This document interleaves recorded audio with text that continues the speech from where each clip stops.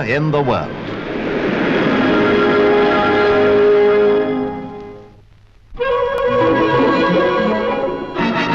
He's on a holiday, and he knows just how to spend it.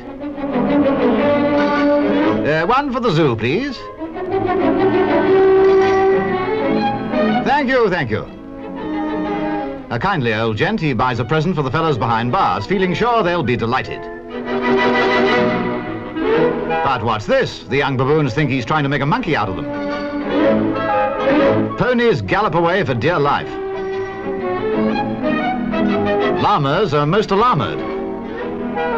He gets my goat, say the kids. Silly geese, I was only having a gander. But the giraffe looks like winning the race to safety by a long neck. Ah, well, time for refreshments, thinks the visitor. But there's no service. Nobody loves me, apparently. Things were much better at the London Zoo. Plenty to eat for everybody. Fine opportunities for self-service, too. If you prefer it, of course, the waiter will bring you tea.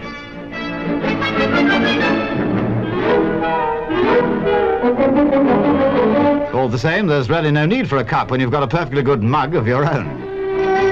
Oh, he's losing most of it. Oh.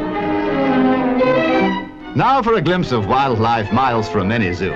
These chaps are out on the ice looking for seals, but seals have a favorite saying, "See you later, seal beta." Oh, oh, oh, oh. Seal watching, of course, can be extremely tricky work. Oh, oh, good morning. You see anybody fall in just now? Oh, oh, no, I'll go down and have a look.